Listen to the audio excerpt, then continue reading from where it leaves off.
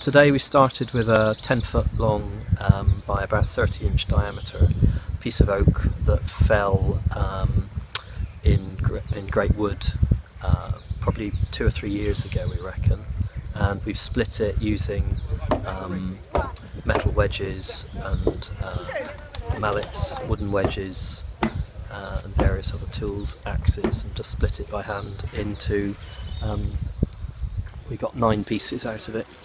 Next step is going to be removing some of the weight from the pieces which are still quite big, moving them to the place where we're going to be working them, and then setting them up so that we can work them with draw knives and axes further to shape them into smooth, organic, lovely shapes. Got 9 volunteers today.